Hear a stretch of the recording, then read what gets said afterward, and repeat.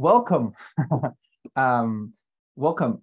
My workshop called Beyond the Framework, um, where we will be talking about desktop apps, but not focused on one specific framework. We will be taking things beyond the framework. We will be focusing on what makes a desktop app, how to build one, and what to focus on, and not get hung up on the details, because at the end of the day, a framework is just a tool. So it's going to be the agenda for this workshop. Well, at first, I'm going to tell you a bit about the history of apps and the history of the web, because I feel like that's something that's very much overlooked. Then we're going to talk a bit about how you choose a framework, what things to look out for, and sort of a few categories that we found helpful when choosing a framework. And then lastly, we're going to talk about, how to think about apps, how to structure your code, how to work, with desktop apps, and a few things that are different, to your traditional website development, maybe, and stuff to look out for. Who am I? Who's the guy talking to you? So I am a member of the Tauri working group, but I'm also a DevRel at CrabNebula. And to explain that a bit more, Tauri, if you're not familiar, it's a framework for building desktop apps using web technology. And we focus very much on small binaries, on secure apps, and on what I like to call choice, because Tauri is a compiled framework. That will make a bit more sense later when we jump into the exercises. But I'm also definitely at CrabNebula. CrabNebula is the company. It's a company we founded to really take things further and to help, you potentially companies to take their desktop apps, to the next level. And we do consulting, we do auditing, and we're also working on tools to improve the desktop app experience using web technology. I also maintain a couple, open source libraries and tools and crates in the Vite ecosystem, for example, and then Rust crates, because I started with JavaScript. I did that for a long time, but now since about a year, I picked up Rust, and I really like it. And so if you are, because that's, if you look on Twitter, that has come up time and time again, people from the JavaScript community being interested in Rust. If you are one of them and you want to talk to me about the problems you're facing, or you are unsure how to start, definitely reach out to me on Twitter or Mastodon. The handles are on screen right now. Cool. That's about me. Next, let's prepare for the exercises. So we have a couple exercises coming up to let you to play around with a bit of like a few apps, and to check out the things that I'm going to be talking out for yourselves. Instructions are on this website, so I'm going to put the same link in chat. You don't need to scan the QR code if you don't want to, or type the URL yourself.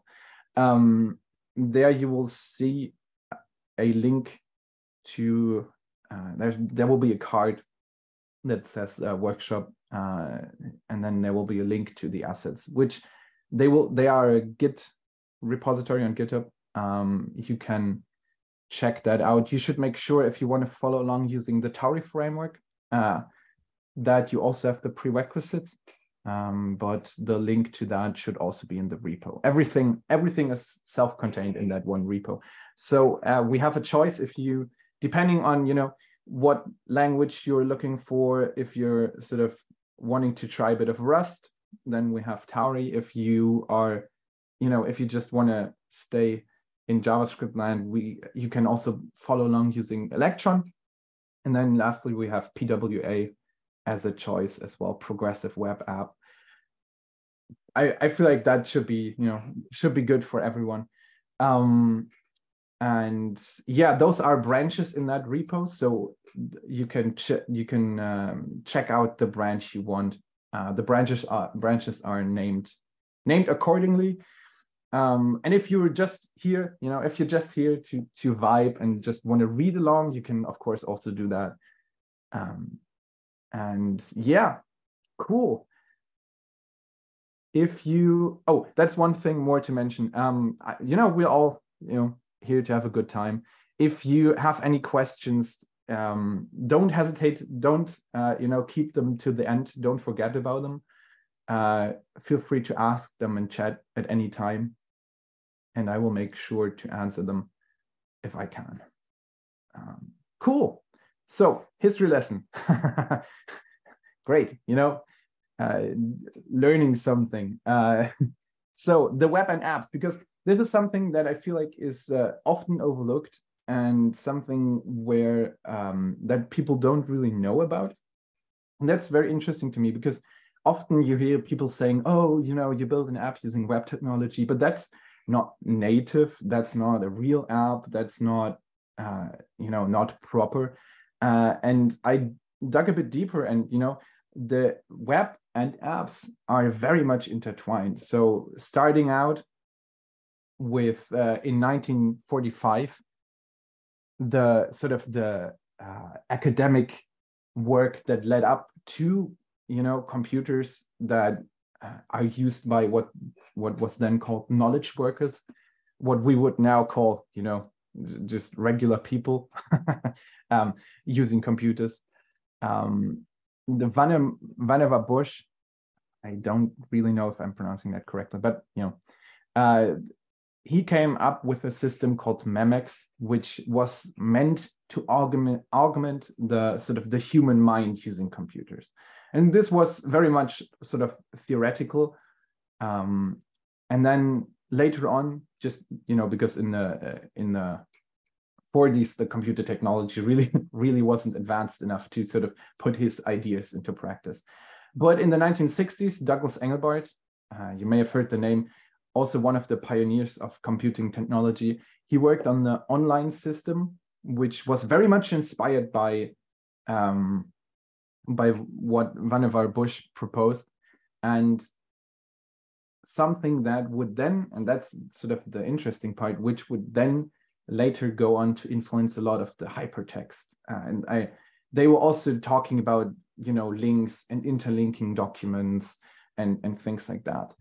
And out of this sort of research in the 1960s, a lot of the people that worked on that project with Douglas Engelbart then went on to go work at Xerox PARC, where they were working on, one of the first personal computers with a GUI operating system.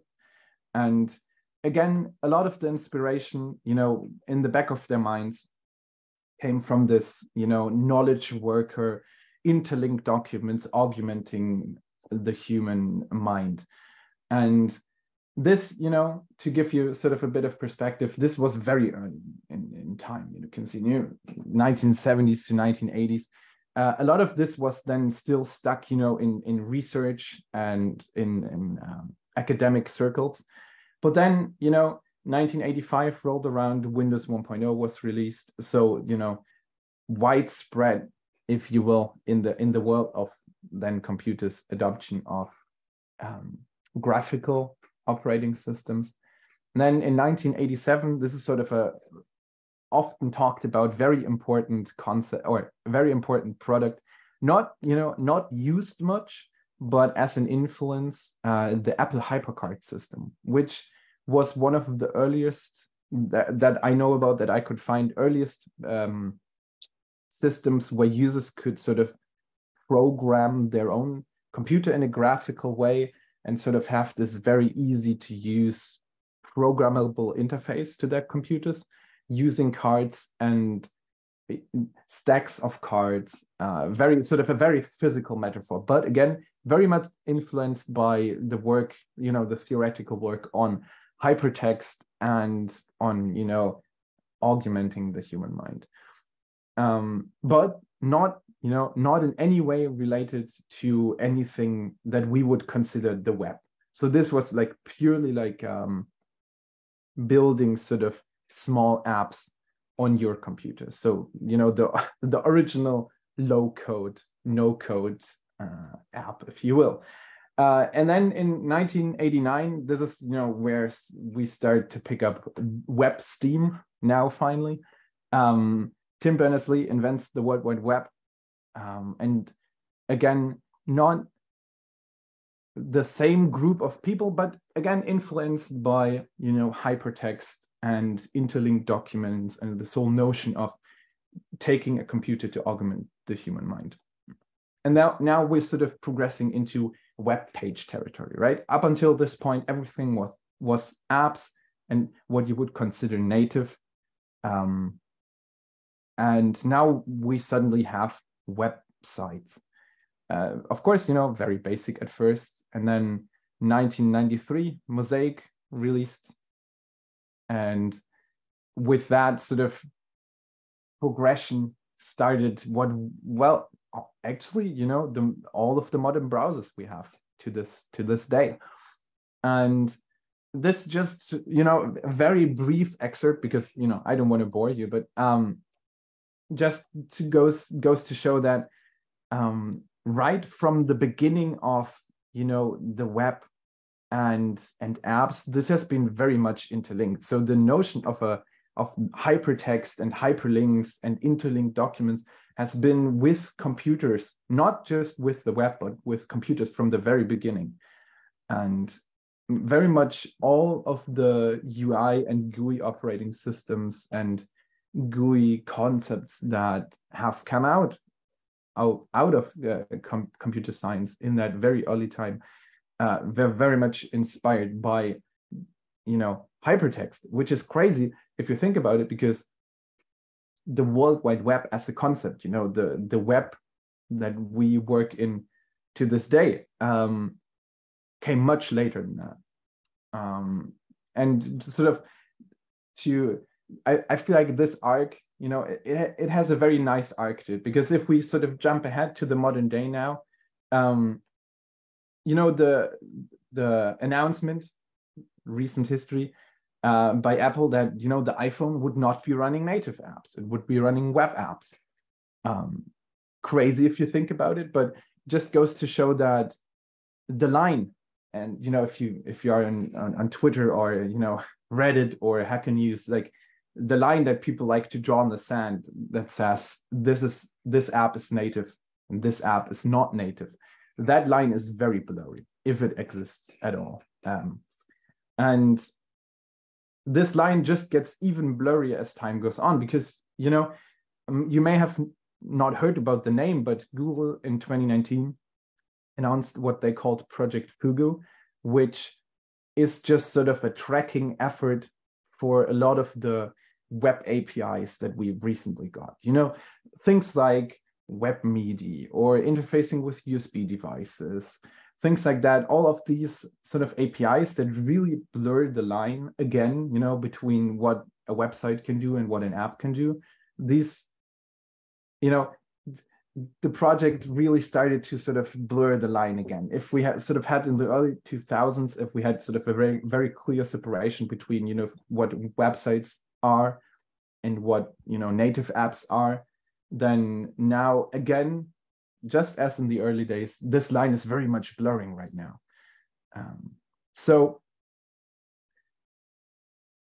there are a lot of technologies to do this, right? And, one question that we always get is so many options, right? What do I do? How do I choose one? And I have a few select choices. There are many, many more choices out there. And, what I always tell people, and what we always tell people, is there, a couple sort of categories that you should look out for. And most of these should, if you are a web developer, sound familiar, right? Because at the end of the day, a lot of the categories you choose a web front-end framework by are very similar to what you choose, what you would choose a desktop app framework by. For example, the first category I always tell people is core features, right? Like, what are the features of the framework? What is supported? And then that, for example, includes like, hey, I'm very experienced in this front-end framework, or my team, uses React, my team uses Svelte. Does this framework that I'm about to pick up, does it support my front-end framework? Or what are the web APIs support, right? Like, my app, for example, uses notifications. Is that supported? Can I use it? Things like that, right? That's sort of a very, very basic category. The next one, and I put this at this, I put this at the very sort of front of this list because I feel like it's way more important than people give it credit for, is sort of the developer experience, right? Because we all know web development today is very easy, and we have all grown used to web development being very easy, right? I can spin up a Vite server, it starts up very fast. Oh, excuse me. Sorry. You can start up a local development server, starts up very fast, very nice to use. We have a great ecosystem of libraries on NPM, and ideally the desktop framework that you choose should reflect that, right? The desktop framework, the whole experience should be as easy as working with a regular website. And of course, that isn't necessarily sort of always the case, because you're sort of adding a layer of complexity on top of it with that desktop app framework. But ideally, the developer experience should be as easy as developing websites. And that includes, as I mentioned, local development. How fast is it to start up? Is it, feeling nice on my machine? Is it integrating with all the tools that I already use? But then also, the recording should be enabled, I hope. Okay, cool. Sorry, interrupted. But then, as I mentioned, with NPM, does it support my libraries? No website, no app is developed completely from scratch. So is my library supported? Can I pull it in very easily? Is that a good experience? And then lastly, the one thing that desktop apps and websites, where's the very big difference, is packaging and distribution, right? Because with websites, what you do is you find yourself a web server, a web hoster. Oftentimes nowadays, right, you can just connect your GitHub repo to that service and it will deploy for you. But with desktop apps, you need to go through that step of packaging up your app, bundling it, putting it up into the App Store, code signing it. And that's, we will get to that in more detail, but that's all part of the developer experience. And to me, that is very important. Similarly,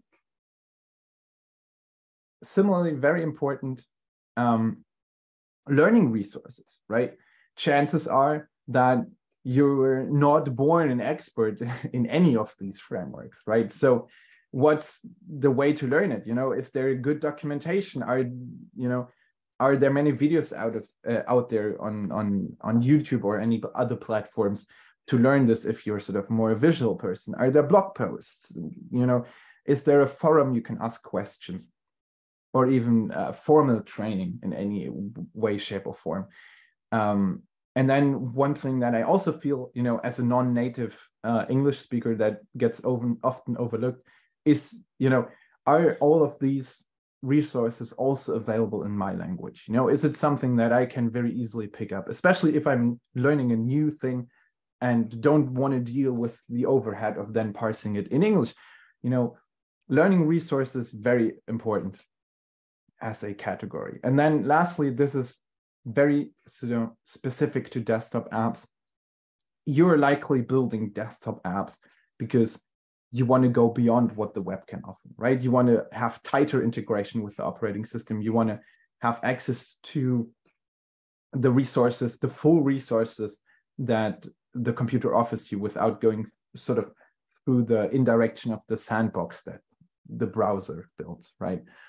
And then it becomes very, very important, you know, to look at, okay, what operating system integrations do I need? You know, are they supported by my framework? Things like creating windows, very basic, you know, most of them can do that. And then, but like, you know, also more complicated things like notifications or file system. And then also, of course, which operating system systems are important, are supported.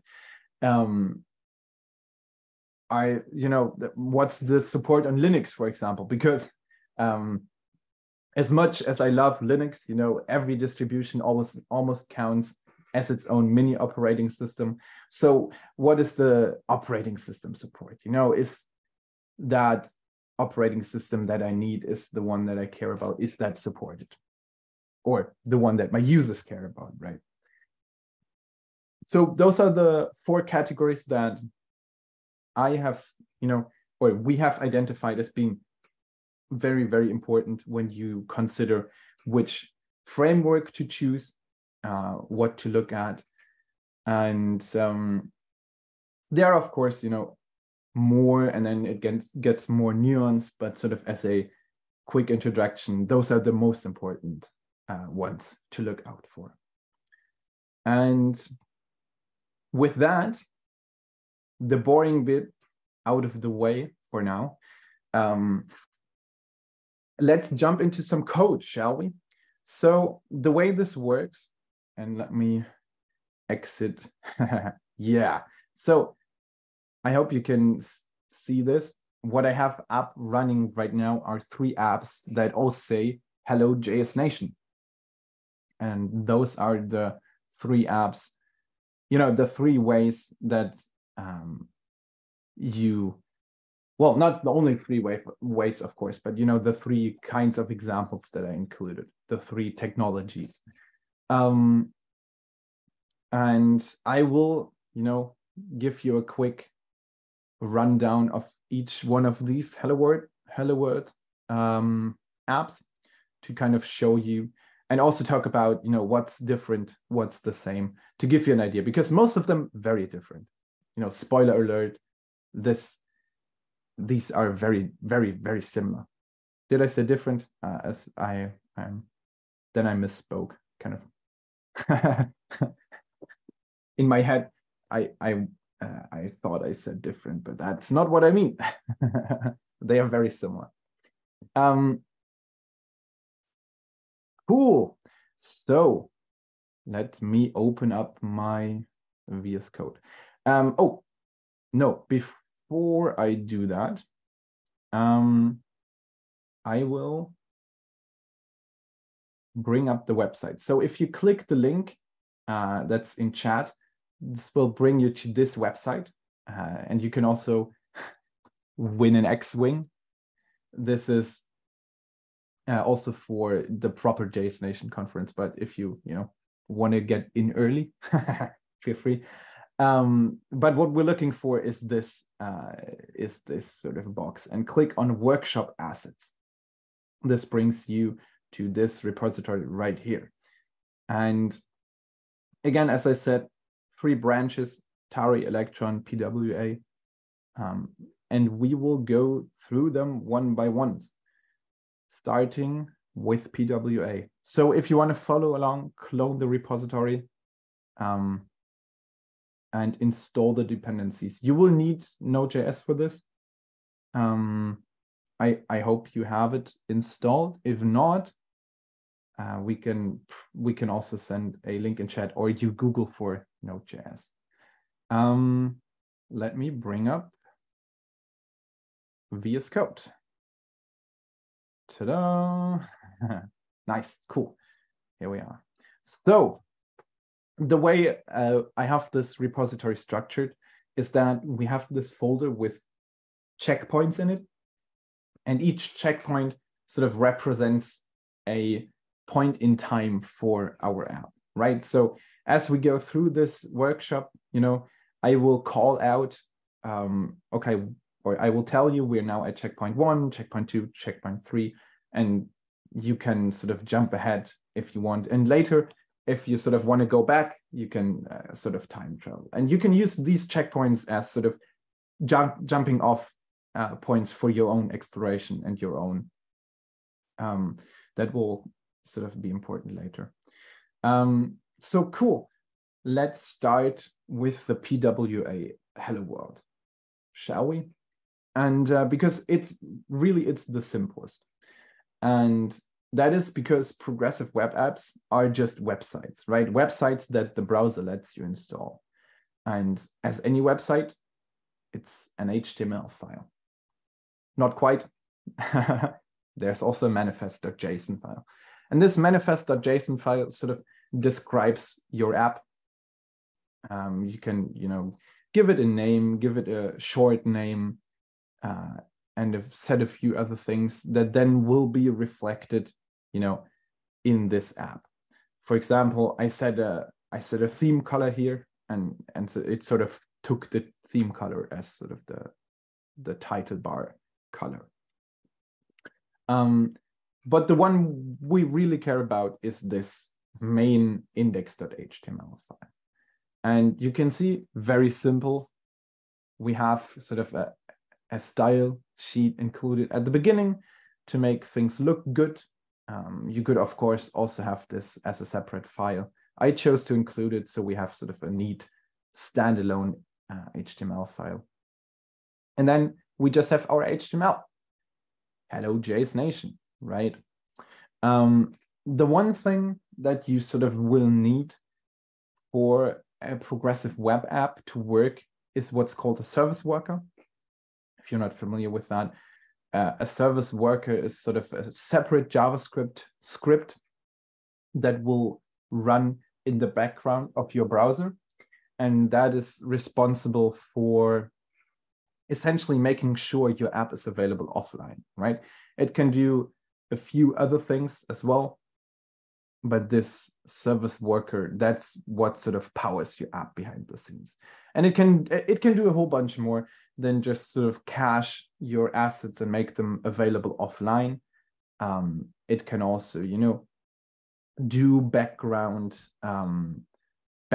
sync things. Like, for example, you can set it to once every 2 hours sort of fetch new data from a server or something like that.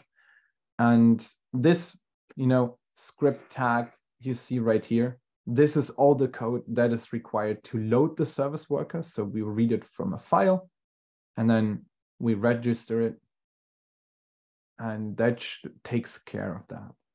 And the service worker itself is also very simple. This will not sort of change at all. We will not touch this again. And this one will just, cache all of our web assets on sort of the first load, if it's not already cached. And that is, one of the things that is different, that makes it different to just a traditional website, is that desktop apps, are usually working offline. So what a user expects from a desktop app is I can just open it. If I'm me as a German, Germany famously not very, good with mobile cell service and mobile internet. So if I'm out somewhere in rural Germany, and I expect my app to start just as fast and to work just as well as when I'm home. And so a service worker is very essential for that. But that is about it. So what you can do to run this yourself is I included as a development dependency, I included HTTP server, and you can run that using the command that's here in the README. This, being checkpoint 1, we run it using this pnpm command. I prefer pnpm as a package manager. This repo works with npm as well as with yarn. So whatever your preference, in the package manager department is, should work as well. And we just, click on start, and then we open this link. And, this opens just as any old website, with the important difference that, okay, wait, let me uninstall this again. Uninstall. Yep. Cool. Bring this up again. So a PWA is just a website, right? Like, any old website, with the important difference that the service worker and the web, sort of this manifest.json file that we have set up, make it so that here in Chrome, for example, it will prompt me, or it will, allow me to install this website as an app. And this is really cool because users that will sort of discover your thing through the web will see this and, will notice, oh, this is also available as an app, version, and can then just click install, boom, it's now an app that works offline. Of course, the offline part I cannot demonstrate to you right now, because then you would not be seeing me. But this would then, is now sort of available offline and works as a standalone app. Cool. Let's jump to the Electron example, because the Electron example is also very similar. So if you are following along using Electron, navigate to the checkpoints and then the first folder, and you will see, again, we have an index.html file, right? And this one is even simpler. This is just the style sheet and, the HTML that says, hello, JSNation.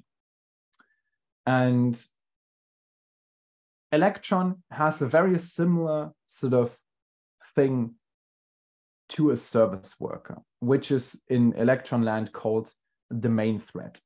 And as opposed to sort of the service worker in the web world, where service worker, that is optional, right? You can opt in to use service worker, and sort of the way this works is your website will be loaded first, your website will start the service worker, and then things work offline.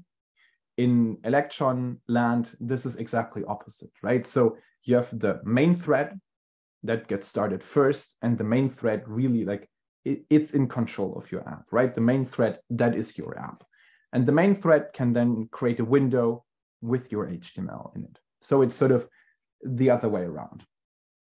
And this main thread is, running this main.javascript file, main.js file. And as you can see, sort of what this file does is we wait until the app is ready, right? Let me bump up the font size for you some. Is this good? I hope you can read it. If not, let me know. So what we do is we wait until the app is ready, and then we create a window using this function right here. And this is some macOS specific code that basically replicates this behavior on macOS, where once you close a window, the app doesn't immediately sort of exit as in Windows, but it stays around. And then once you click the icon again, it will sort of bring up a window again. These lines right here are very macOS specific. just so you know. The meaty part of this file is the create window function. And this will create a new browser window, with a predetermined width and height. And then we instruct the main window to load our index.html file. So as I said, this works a bit differently, sort of the exact way, the exact other way, where our main sort of thread is loading the HTML and not the HTML loading the service worker, quote unquote, main thread. And yeah, if you can again run this using the start command. So let me bring up this terminal some more. If you run start in this folder or using this filter syntax, opened on the wrong monitor, but here we are. It opened, a native app, again saying, hello, JSNation. And this app, as opposed to, and this is sort of a difference, right? This is a difference to what we've seen previously. This app, you could then sort of package up and distribute as any app, right? The problem with PWAs, or it's not, it's not a problem, it's a difference. The difference with PWAs is that you have to always discover them through your browser. Whereas with Electron, you can, distribute them as standalone binaries that work regardless of, any browser or anything like that. Let's close this. And, if I bring this up again, as you could see, if I close this window, the app doesn't go away, but it stays sort of in the background. That's exactly what this code did. Let's quit this for good and move on to the Tauri version of this, right? So, oh, am I? No. Here we are. Tauri version of this. Oh, do I have uncommitted changes? Oh, okay. I just changed the checkpoint name, the app name, sorry. No, cool. So if you are following along using Tauri, then you navigate to the first folder and you will notice this looks somewhat different, right? Where's my HTML file? And the HTML file is in the source folder. Again, style sheet, HTML, we know this, right? This is the same. So one thing we already learned, all of these use essentially the same sort of web layer, right? There's no difference in the web layer, as we expected, right? Because this is about building apps using web technology. The web technology part of this does not change. This is very much, the same. But the difference with Tauri apps is the source Tauri folder. And this is where sort of I need to explain a bit, because I don't assume that you are familiar with Tauri at all. The way Tauri works, as opposed to, say, the way Electron works, where Electron has comes distributed as a single binary, right? That's sort of the Electron binary, and you tell the Electron binary to run your JavaScript. Very similar to how you tell Node.js to run your JavaScript, right? But the way Tauri works is Tauri is just a Rust crate. And it's a Rust crate that you can pull into your sort of Rust project, and you can then sort of build your own desktop app using that, right? You can tell the desktop app to load a file, you can do whatever, but the important bit is that you are still in control of the Rust binary, right? Since the Rust binary is compiled on your machine, you can really pick and choose what parts of sort of the framework you want, what parts you need, and then you can also bring in optional parts to expand the functionality, and that all happens sort of at compile time. So really you only get what you need. because it is sort of compiled, right? It's not just a static binary, but it's sort of compiled into a binary. And then that gives you a few advantages. And that's sort of why we started the project in the first place. The advantages being that, you know, since you only get what you really need, Tauri binaries are much smaller, and also more secure, because we sort of don't read any JavaScript files from disk or anything like that. The JavaScript files are sort of baked into your app at compile time. That's what we can, you know, do since it's a compiled, it's a compiled thing. And you know what I just opened, the main.rs file. This is essentially our equivalent of the main.js file, right? So in Electron, you had the main.js file, which was creating your main thread and then opening a new window, loading your HTML, doing all that. And this is essentially the same thing. You can see we have a main function here because Rust, you know, needs that to run. And the first thing we do is we create our Tauri app, and then here on this line, we run our app, right? And that's sort of it. Another very important file in a Tauri project is this tauri.conf.json file. And this is, again, actually very similar to what we saw with PWAs, right?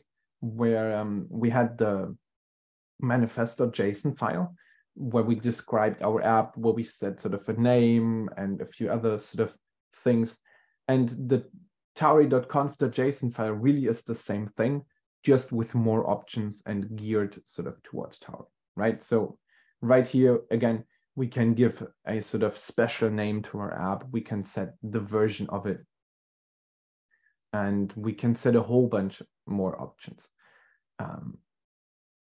This is, you know, goes again to the point that I was making, where you are probably looking for a desktop app framework because you want to go beyond what the browser can give you, right? So this is very similar to your manifest.json file from PWAs, but it's going beyond what the browser can give you.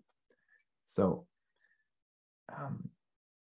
and this file sort of will be read at compile time, and Tauri will make, you know, the right choices for you in the final binary based on the options you set here. So that's one thing where the Tauri working group has spent a lot of time. We have sort of seen that, you know, learning Rust is a challenge. Learning Rust is not easy. And, you know, if you have a great idea for an app, you probably want to get this app, you know, done and out the door as fast as possible. You don't really have time to learn Rust, you know. So we try to make sure, and I would sort of, you know, believe that we achieved this very well now, is that you don't need any Rust to build Tauri apps. And this was sort of one of the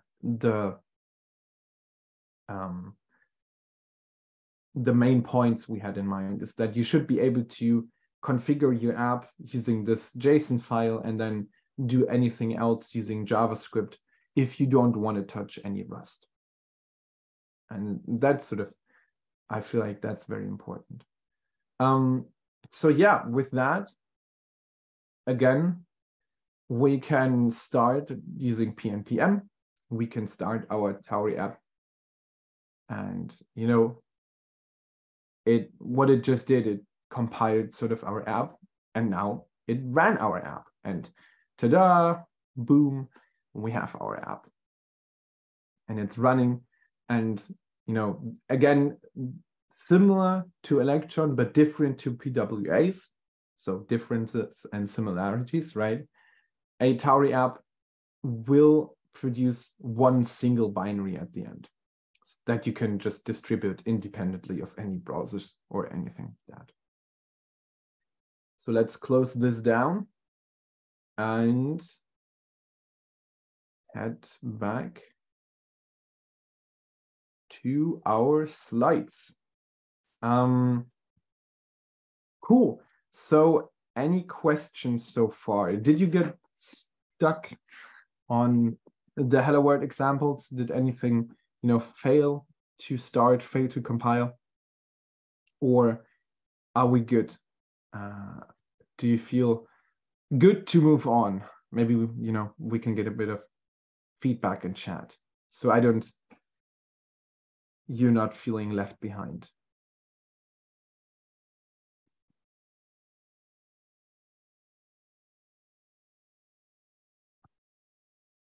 Okay, crickets in chat, all good. Very cool, nice. So I will be mostly focusing on the Electron sort of variant of this, right? I will also show a bit of Tauri. But since I kind of assume that you are sort of the Electron variant of this is the easiest to grok, I will sort of use that to show off the exercises and to work on them. I think that makes sense. So cool, now we have a Hello World up running, but now what, right? So this is one thing that I see a lot and have felt a lot when I started my journey, is that a lot of the frameworks and a lot of the documentation and a lot of tutorials always focus on, hey, this is how you get up, this is how you get started, this is how you set up, this is how you set up your app, this is a Hello World app. And then you follow that tutorial, right? You follow that guide and you're done, you have a running Hello World app. But then, the host is always like, cool, now you are equipped to build apps, have fun, go out there and do stuff. But I always sat there and was like, yeah, but I still don't really know how to approach this, right? Like, building an app is a lot more complicated. Like, building a real app is a lot more complicated than building a Hello World app. So, like, where do I get started? What do I do? What are sort of things to look out for? How do I think about apps? And so I couldn't come up with a better name for this than common issues. But this section is, and this is sort of what the exercises are going to focus on. It's going to teach you a bit about how to think about apps, right? How to think about apps in a way that you sort of see where things are, again, where things are different to web development that you might be used to, or, are the same to the web development that you might be used to. So you can sort of take your existing skills, your existing knowledge, and extrapolate out into desktop app development.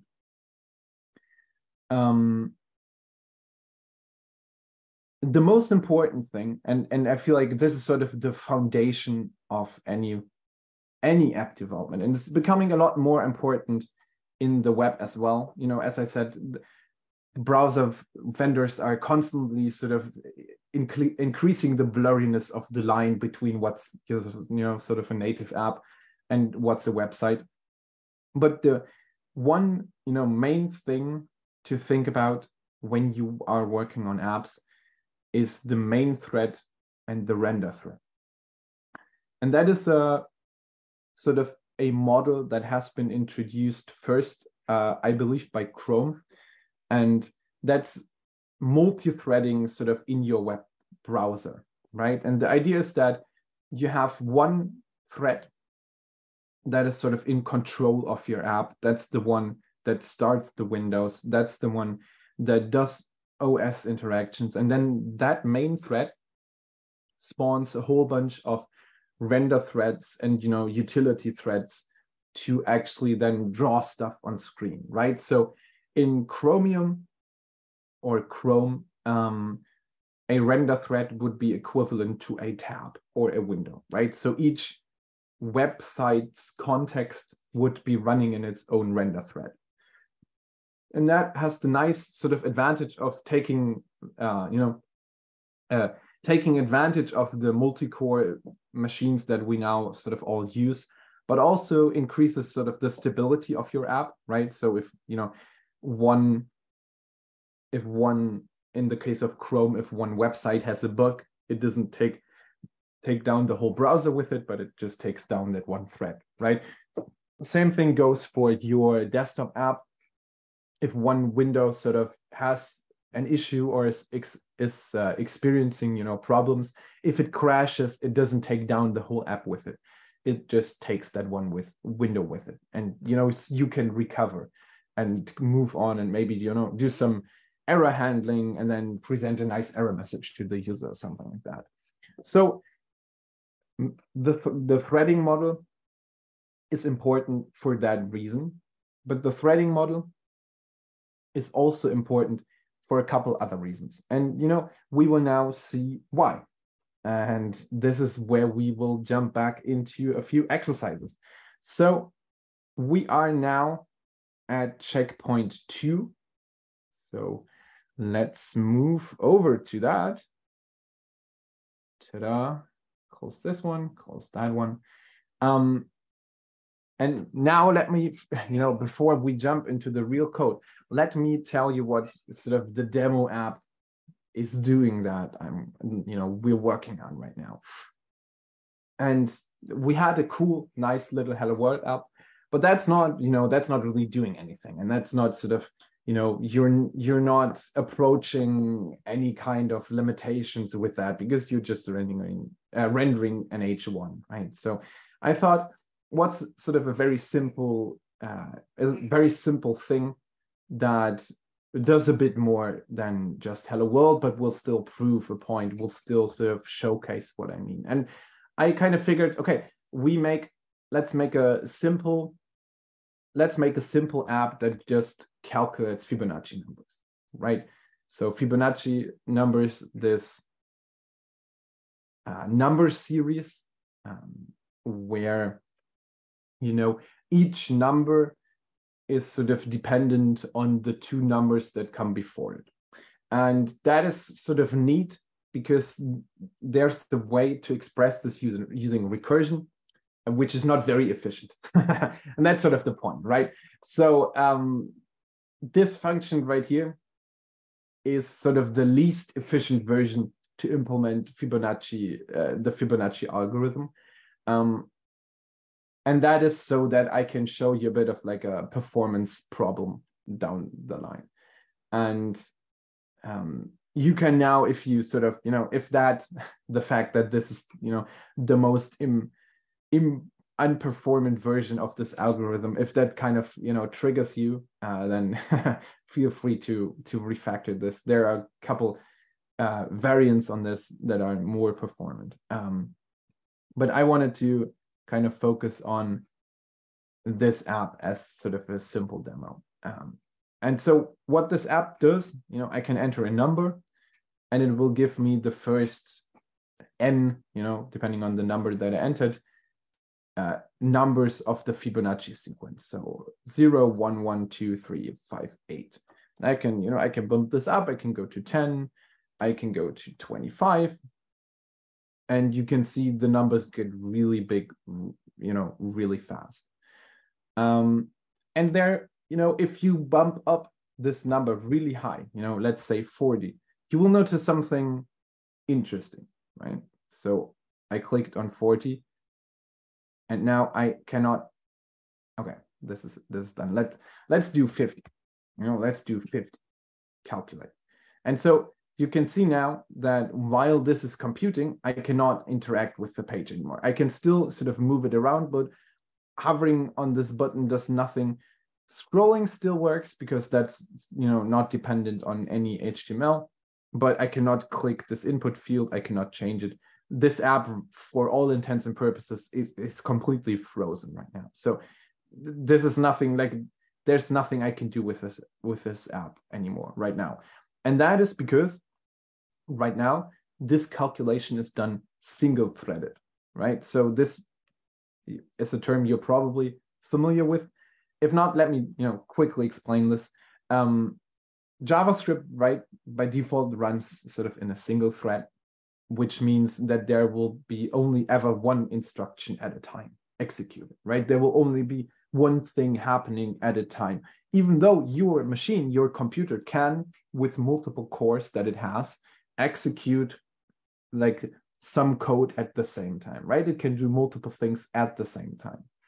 And what's worse is with this, implementation that we have chosen right here, this will sort of never yield back to the main thread until it's finished. Like it's actually finished, like calculating all the 50 first Fibonacci numbers. And that's kind of bad because in this world where we only have a single thread to do anything, right? This thread is also responsible of, calculating the background color of this button, letting me interact with this input element, sort of rendering these two buttons I just had here previously, where I could sort of increment and decrement the number. It's responsible of like making this interactive. All this is now sort of frozen because instead of handling any user input right now, what we are doing is we're calculating like incredibly large numbers, and we're doing that very inefficiently not in the background, but in the foreground. Instead of handling user input, we're sort of crunching numbers. And that is, sort of leading to a bit of an issue. And you can see, while I still can resize it, I can like not do anything else, and it's still going, right? This is like still happening. And sure, Fibonacci numbers and calculating that might be a bit of a, contrived example, might be a bit stupid, you might say. But this could be also like, decoding a video or encoding a video or doing anything that requires sort of heavy processing. And yeah, let me close this so it actually stops. And that's sort of, something to look out for. And similarly, if we now navigate to the third checkpoint,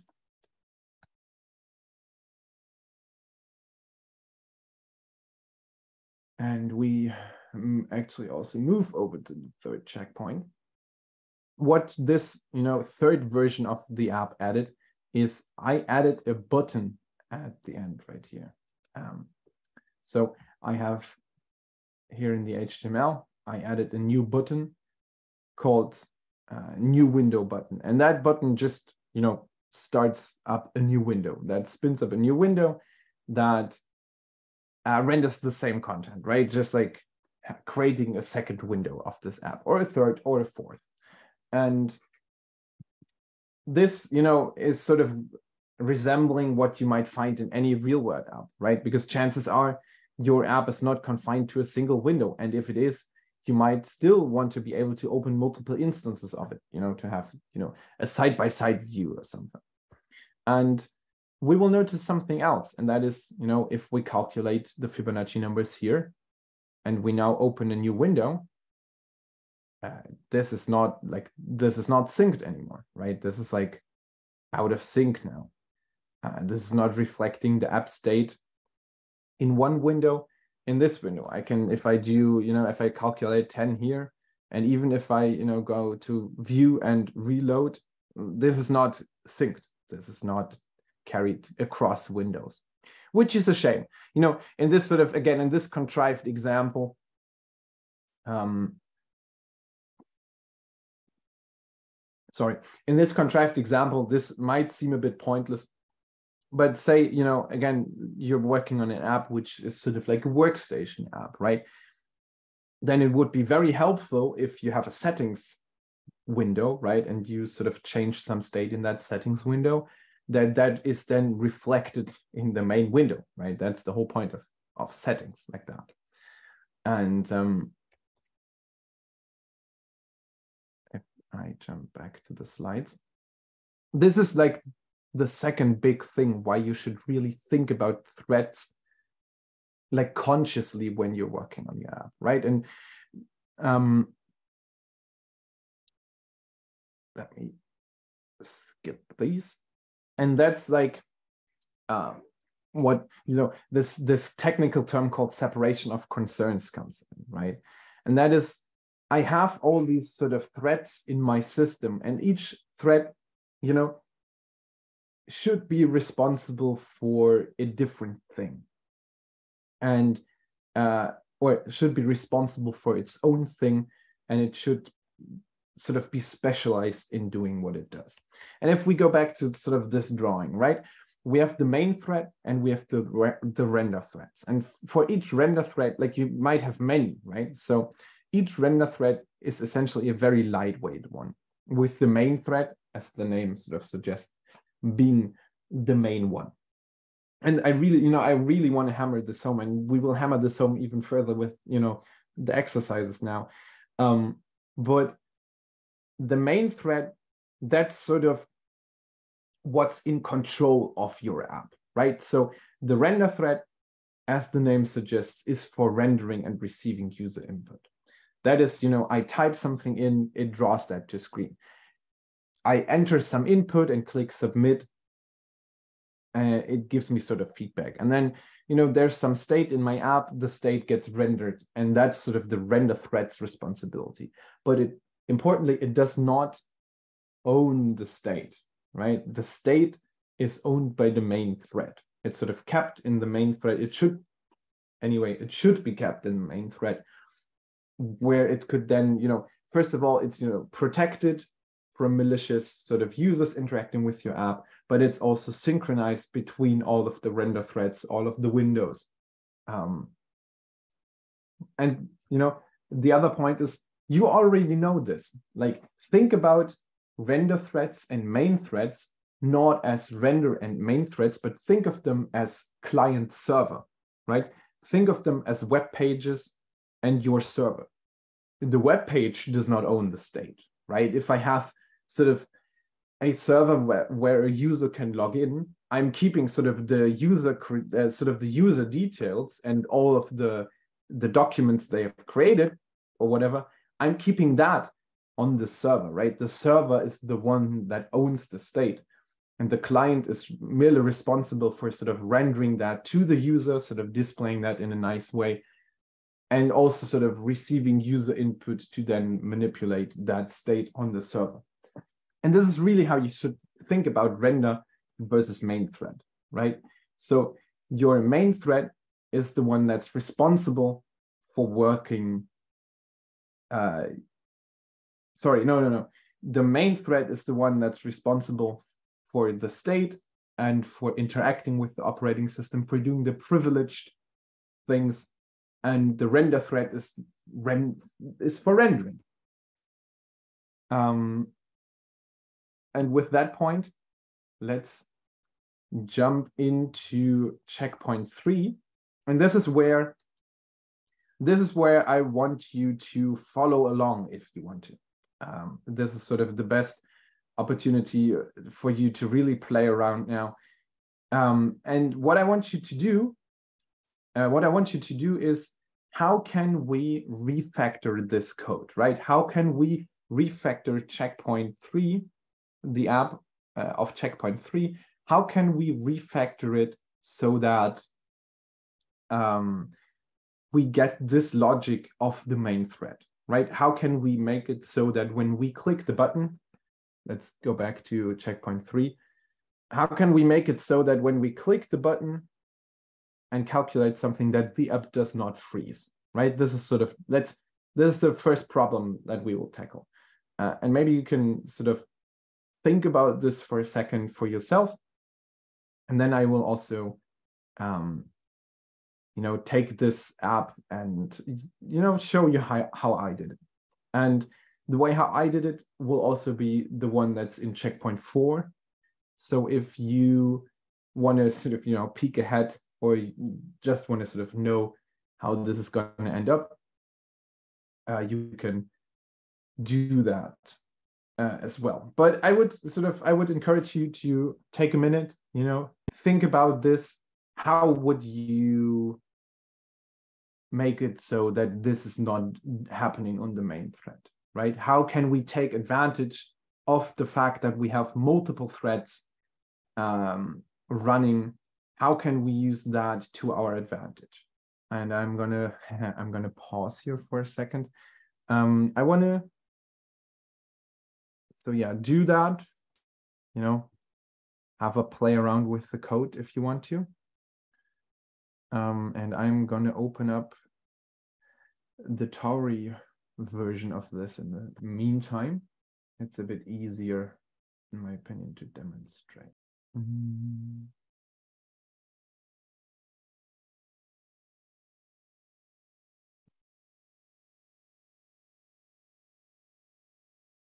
Okay, just to show you now, if I click at this in the Tauri app, it freezes the same way.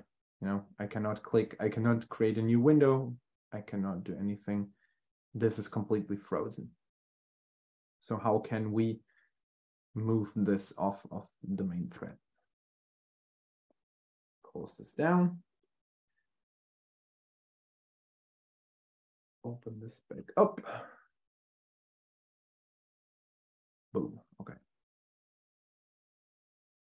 Cool.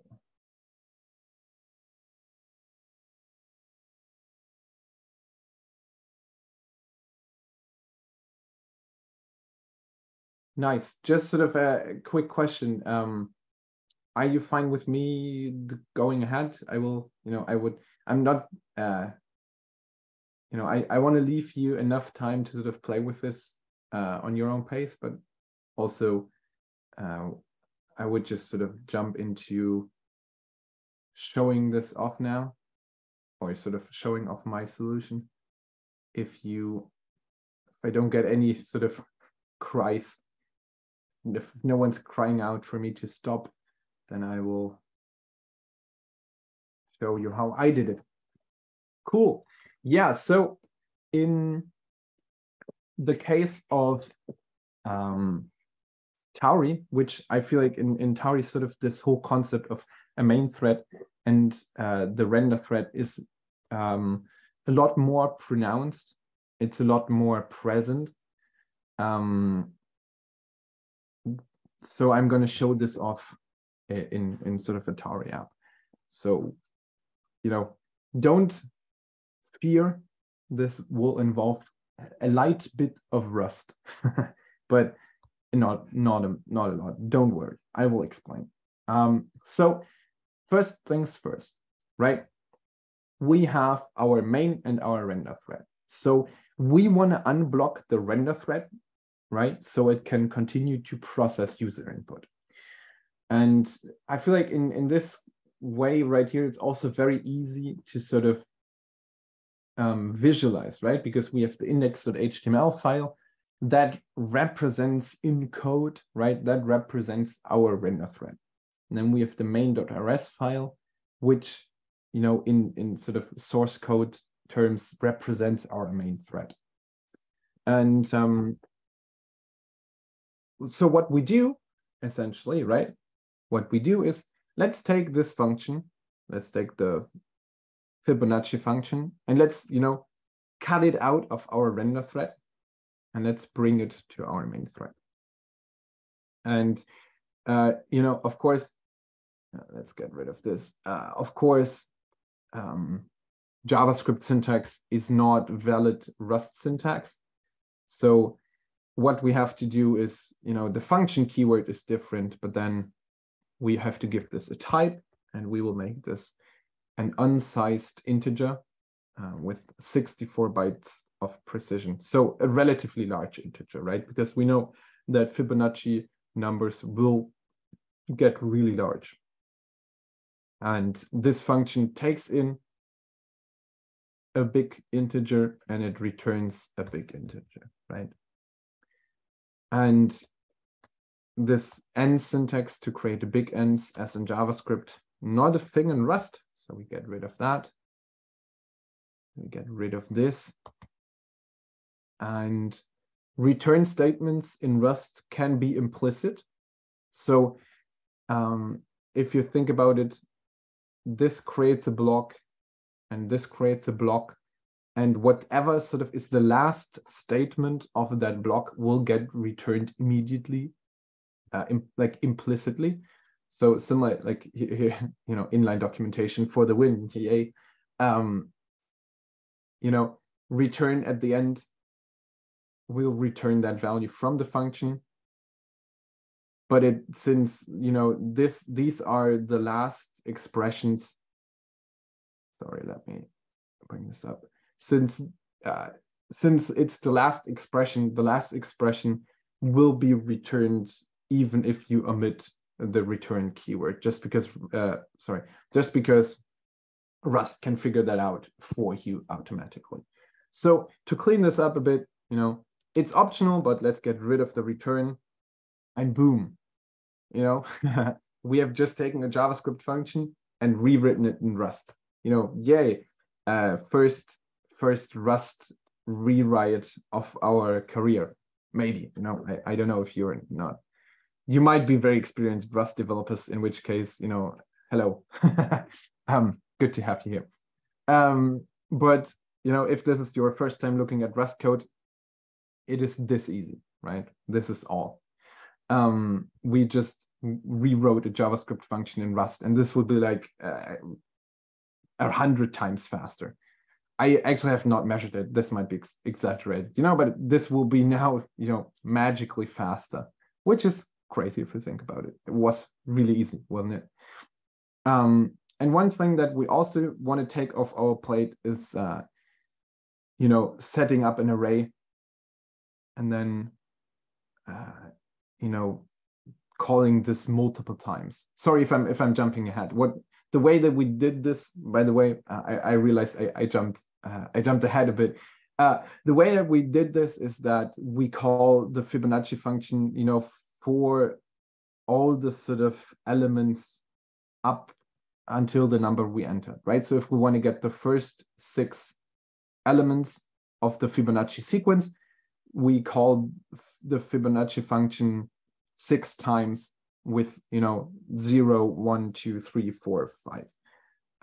And then whatever sort of the resulting number of the Fibonacci function is, we take that as the text content of a list item we created.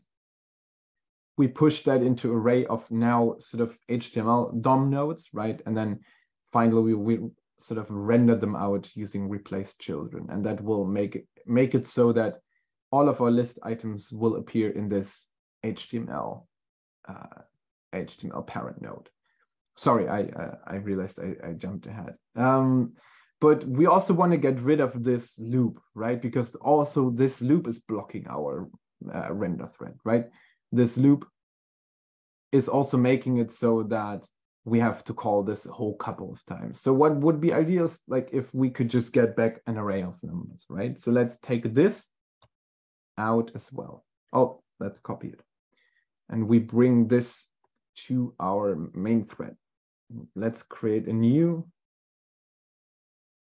function called calculate, because I'm incredibly, uncreative, which takes in a function called sort of a parameter called limit. Again, let's make this a number, and returns a vec of numbers. And in Rust land, a vec is just an array in JavaScript, right? So different word for the same thing.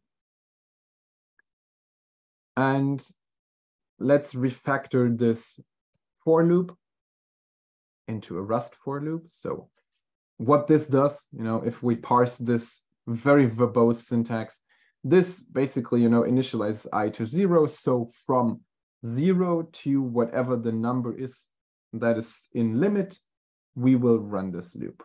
And Rust has a very sort of elegant way of doing this, right? So the way we do it in Rust is we say from 0 to limit, and then we go here and say for I in 0 to the limit. And we create sort of new curly braces. And this now, sort of this loop will now do the same thing as down here. And let's comment this out. we are not rendering HTML directly, right? But what we do is we create a new array. Let's call this out. And if you're sort of a Rust person, you will now hate me for calling it an array. But essentially, we create a new array. And what we do is we push the output of the Fibonacci number. So of I, we push that into the array. And lastly, what we do is we take that array and we return it. Boom, simple as this. Now, Tauri has a sort of very, has a special thing that makes your Rust functions available to the JavaScript frontend, right? And what we do to enable that is we add this, we add this special bit of syntax on top of our Rust function.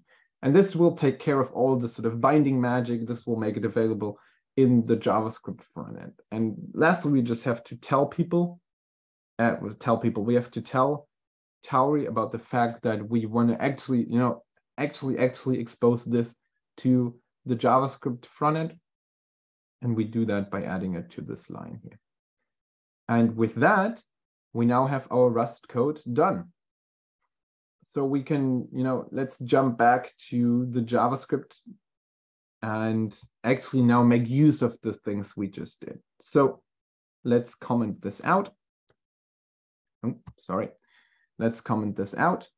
And let's use a Tauri feature called invoke. So we expose this, right, to the JavaScript, but now we need some way of calling this from JavaScript, right? And the way this works in Tauri is we import this. It's a property on the global object called, invoke, right? And as the name suggests, invoke allows you to invoke Rust functionality on the main thread or on sort of, on the background threads. So let's do can't type and speak. Let's use this, right? So values await is equal to await invoke, and then we have to give the method, the function name that we defined here as the function to invoke. And we give it the limit. Let's bring this back up. We give it the limit as the argument, right? Make this function asynchronous. Boom. This is it. Now, lastly, let's refactor this whole HTML creation code so that we take this array. This is now an array of numbers, right? This is now an array of numbers. Let's take this array of numbers and turn it into an array of DOM nodes. And the way we do that is we map this array,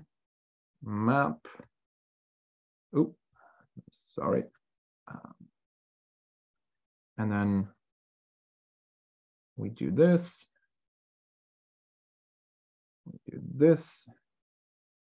v to string. See, we replaced the JavaScript code to call this now.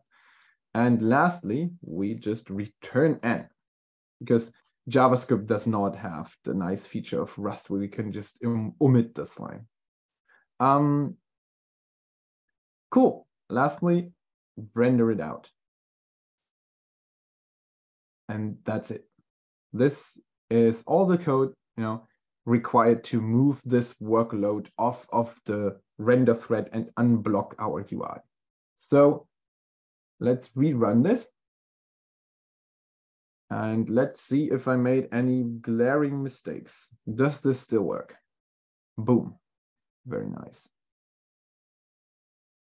And now, let's test this out proper. Let's run this and say 40. And you can see, first of all, this was really fast.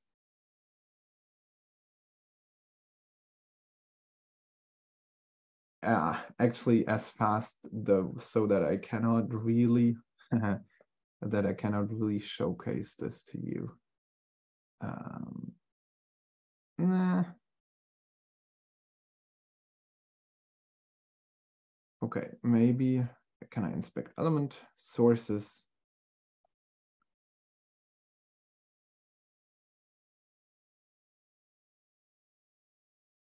Yeah, cool.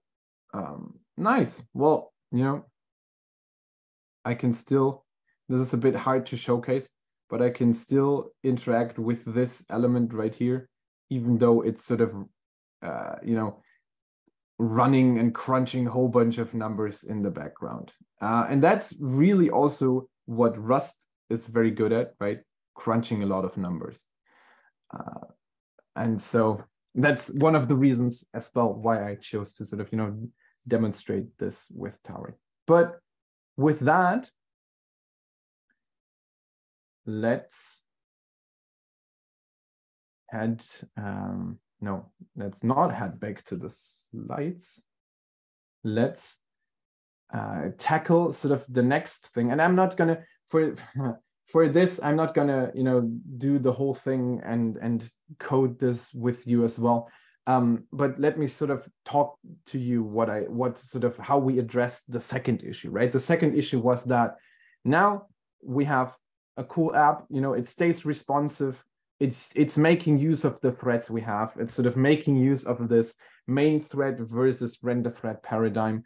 But if I create a new window, this is still not synchronized, right? So how do we sort of synchronize our threads? How do we structure our app so we get the state out of this thread and into sort of the main thread so it can be synchronized? And in Tauri, that is equally as simple. And let me just jump to number 5. Yeah, okay. So what we do essentially is remember our Fibonacci function. Yeah. So what we essentially did is we created a struct, and the struct is like an object in Rust, right? And this object will hold our array of values. So now we moved the array of values from JavaScript into Rust. So we moved it from the render thread into our main thread, into our Rust thread. And similar, you know, calculate, we had to do a bit more to sort of, you know, lock our access to that sort of object because it's Rust. Don't worry about that. What I want you to take away from this is that we now move this value, like we move this value, we move the state of our app, which this state is very simple, right? This state is just an object, sort of just an array of numbers. We move this array of numbers so it does not live in the render thread anymore. It's, you know, not living a separate, not having a separate copy of the state in every render thread, but we have one which lives in our main thread. And I can show you what that effect has, or what the effect of that is by running checkpoint 5, right? Give it a quick second. Okay, now we have a window, and let's do something not as crazy as 67 Fibonacci numbers, but let's do something like 20. Calculate, boom, real fast. But now we open a new window. Ooh, see that? Yeah, it got the Fibonacci numbers from the main thread and displayed them sort of immediately, right? And if we now sort of, let's say 10, you know, updated this list, and you can see this didn't update, but if we reload, it updates. And that's, you know, because I sort of cheaped out on this sort of demo because I didn't want it to get any more complicated than it already is. You could now very easily also add sort of live updates, right? You could emit events from the main thread to the render thread to tell it, hey, you know, the state just updated. But in this case, sort of, we need a reload to sort of get that info. But the point is, this state does not live so in the render thread anymore, right? This state is taken off of the render thread into a different one, into the main thread that is responsible for managing the state. And there's one other very good reason you would want that, and that is security. And this is something that's very near and dear to my heart. This is something that's very important to me. Security in apps is something that's often overlooked. And that's, especially with web technology, that's something we are quite used to, right? Like web browsers nowadays are very good at sandboxing our sites. And even if, someone builds a malicious website, chances that that malicious website will like seriously infect my machine and like, wipe all my files, encrypt everything, and, blackmail me for like a small company worth of Bitcoins. That's very small. But with desktop apps, right, these frameworks give you a lot of access to the machine because that's what you want, right? You really want to be able to interface with the machine with your desktop app. But with all that added power also comes, of course, added risk, right? If I am able to exploit your desktop app, I can do a whole bunch more damage than what I could do with the website.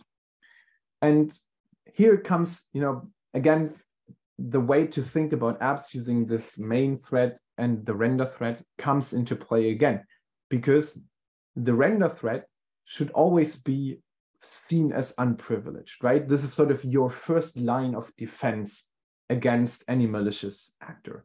Whereas the render thread, that's sort of where your eggs are, right? That's sort of your precious treasure is kept in the main thread and it's protected.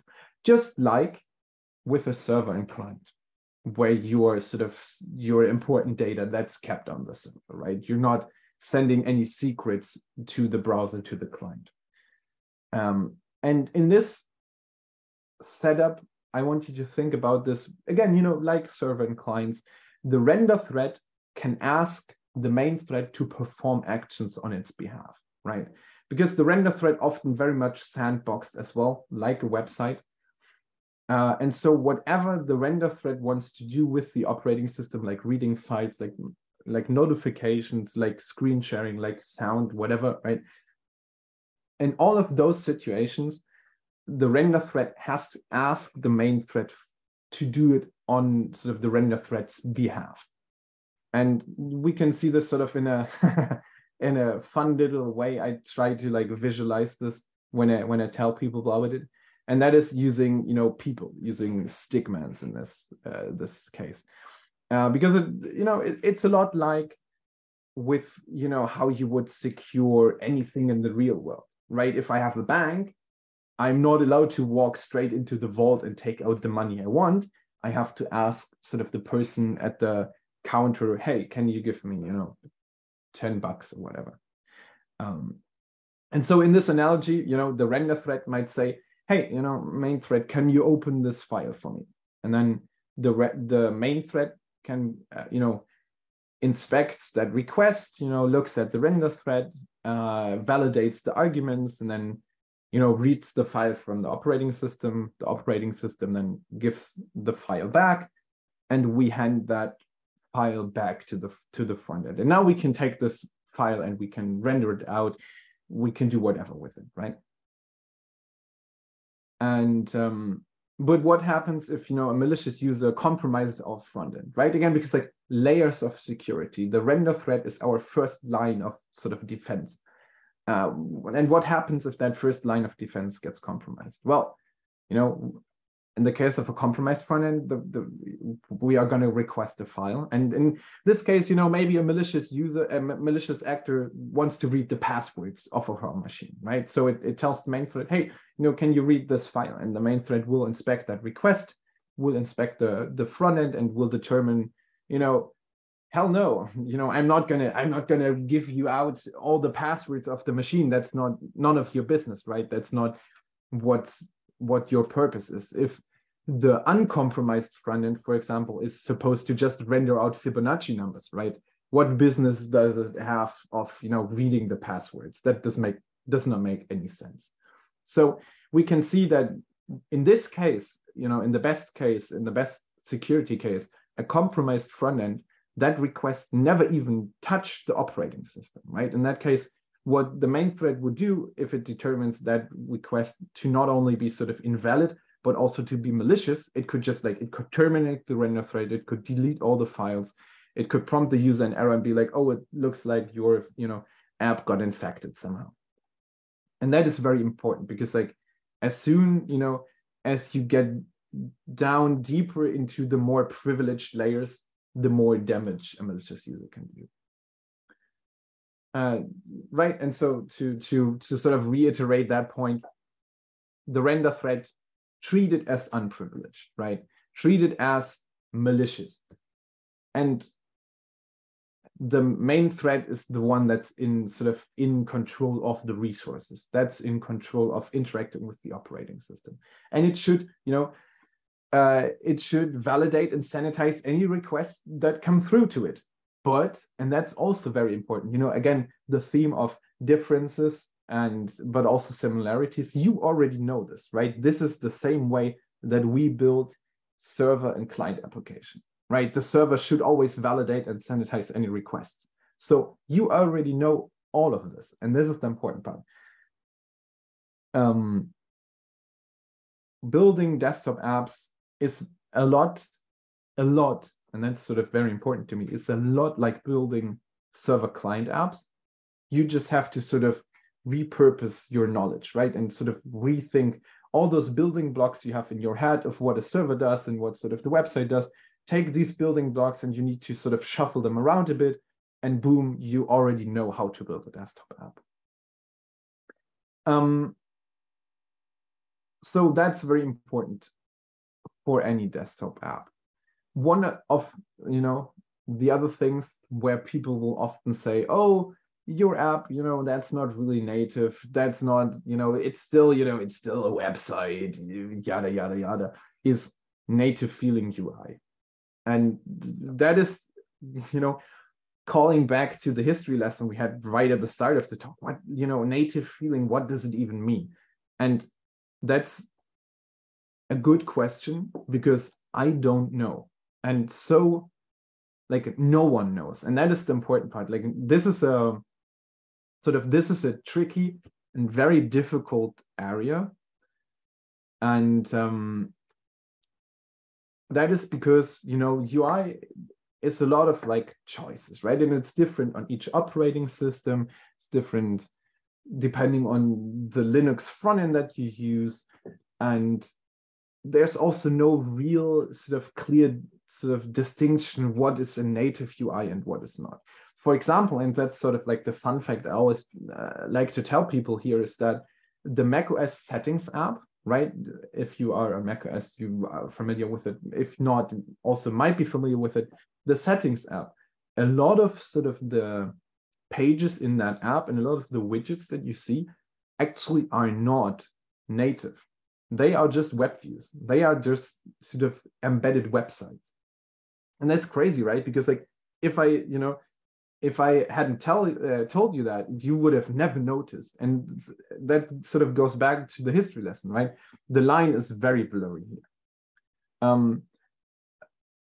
And it's very sort of hard to define what is native and what is not, but you will feel it. And that's sort of why I say it's tricky, right? It's difficult. Sort of, I kind of assume most of you are developers, and sort of certainly me as a developer, I like certainty. I like this definitely being the case. I like it when things are clear. But with UI and especially native feeling, whatever it means, things are very much not clear. But one, tip I like to give you, and that's one thing that I would encourage you to really sort of investigate. And I sort of made one video on my YouTube channel, and I'm planning to make a lot more, is to set up virtual machines. Virtual machines, super great because you can have all of the operating systems that you are interested in on your machine locally, right? Because me, if I wanted to, you know, test my app on Windows, on Linux, couple, you know, distros on Linux, but then also like maybe OpenBSD, I would need to have like this stack, you know, like this big of a stack of laptops and like, you know, switch between laptops.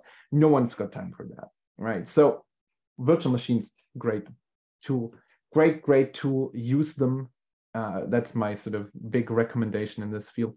I'm gonna skip the example and take you right to this slide, right? The second tip I have in regards to UI, and I'm looking, you know, at everyone here that is, you know,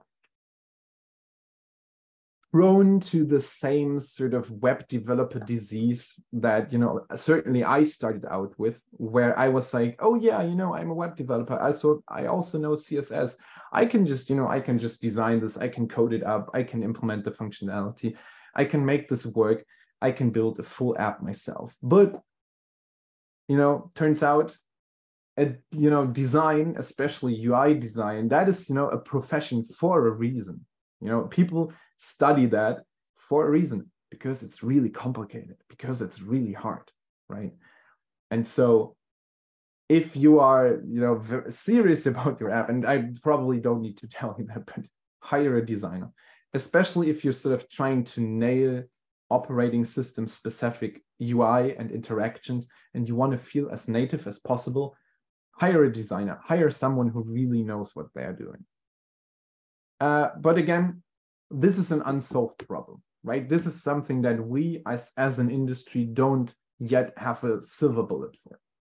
So if you have a great idea of, you know, simplifying that, because whenever you see something that's an unsolved problem, whenever you see something like that, that is an opportunity, right? This here, like, we can improve as an industry. We can build tools that make this easier. And so, you know, if you have an idea, if you have, you know, a thought in mind, if you know sort of a way that we could simplify the process of building UIs, and you want to, you know, do the industry a solid, then, you know, maybe consider building a library. Certainly, you know, tell people about your idea, because this, again, is an unsolved problem. This is something where we, as an industry, still have to, you know, improve, which is also very exciting.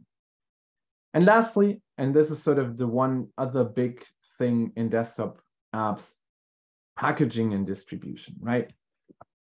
What is packaging and distribution? Like, what is that? And that packaging and distribution, that's really like where apps are different from websites, because websites are, you know, deployed over HTTP. They are loaded live, if you will, whereas, you know, apps, they are sort of distributed ahead of time in a variety of different sort of packaging formats, right? Unlike Android, you would sort of use APK, if you're familiar with that. You know, on macOS, you would use the .app or .dmg. On Windows, it's MSI, things like that. And to prepare your app, you know, that was a website and a binary, to prepare that for distribution in, you know, on your website or the App Store, that usually requires like a 4-step process. And that 4-step process consists of building, you know, which is the process of taking your HTML, your JavaScript, your CSS, but in the case of, for example, Tauri, then also your Rust code, compiling all that, you know, transpiling it, package, like, you know, you're taking that up, creating files out of that in a format where that is, you know, now executable. It's not source code anymore. It's something you can, you know, you can double click and it will run. And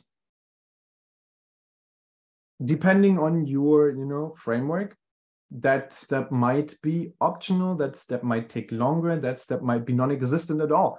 Because with PWAs, for example, there is no building step at all, unless you use, you know, a front-end framework that requires a building step like Svelte or, you know, Vue or whatever. But with Tauri, for example, again, differences and similarities. With Tauri, this is very much pronounced, right? Because the building step, that is where the magic happens. But cool, now you have your executable. What now? Second step, that is packaging. And packaging, very much similar to the previous step of building, but packaging now takes your executable and a whole bunch of metadata and stuff like icons, for example, and packages them up in one of many, many possible app formats, right? This is the step where out of an exe on Windows, you create an MSI. Or on Apple, on macOS, you create out of an ELF executable, you turn that into an app with an icon. And now this is already feeling much, much more like a real app than just any, regular executable. Very important step.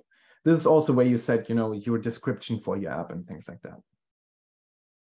Third step, often overlooked, but if you really get down into the weeds of it, this is often the most painful step, and that is code signing.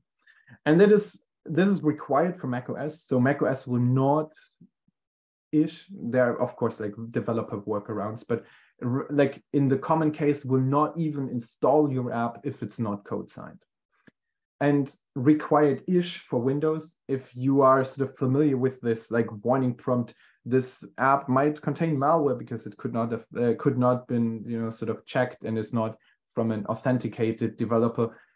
This prompt on Windows, that also goes away if you code sign your app. So this step is really important if you want to increase the trust with your users, which for open source apps, not as important. Also, code signing often costs money. So on macOS, you have to sign up for the developer program.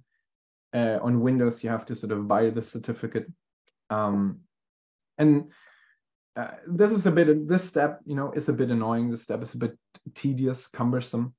But essentially what it does, it makes sure that the app users downloading is coming from the developer that they intended, right? So using that, you really prove that you are the one that built this app, that this binary that a user downloads is actually coming from you and not from a malicious party. And so it's really it's really important actually. And now speaking of coming from you versus someone else, last step, distribution. Now you have your fully code signed packaged built app. How do you take this and get it to your users? Because that's ultimately what counts, right? Getting this out to the world, getting this out the door to people for them to interact, to use it. And for that, you can use a lot of different techniques and services. What I use a lot and what most people use and what I would also recommend to use is GitHub releases. But there's of course like AWS and all these previous steps of like building and packaging and code signing. These are things that you can then also automate in CI. So you do not have to think about them constantly as an individual developer. And that's the step 4 of CI and distribution and getting your app out there. Also, in your CI step, you would then submit it to Apple app stores or like Android stores, Windows Store, things like that. Cool. So what have we learned during this workshop so far? And that is, what I would want you to take away, especially, is very important, this client and server architecture, right? This main thread and render thread architecture. This, you already know this, and you can apply this knowledge, especially with focus on, performance and security. You can use this knowledge to build desktop apps, right? Use multi-threading, use this to your advantage. And again, think about it as if you were building client and server apps.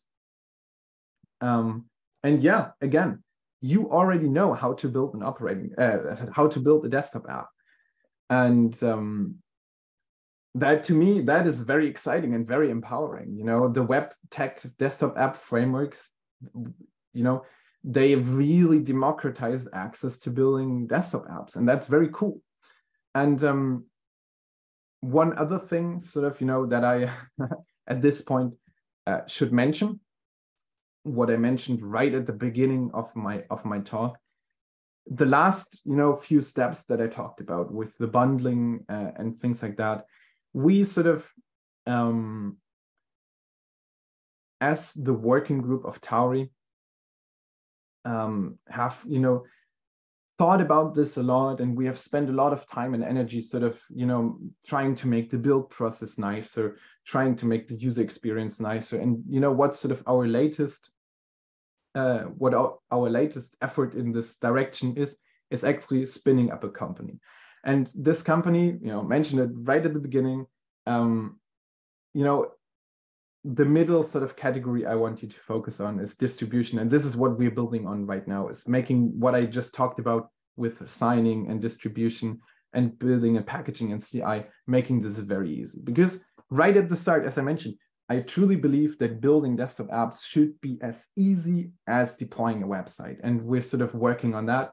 We're not there yet. You know, you can follow us if you want to sort of be kept in the loop, but that's sort of where our heart is. And this is where we, you know, we think that improving the experience for desktop apps and apps in general now, that's sort of where we spend our time to really make that area really good.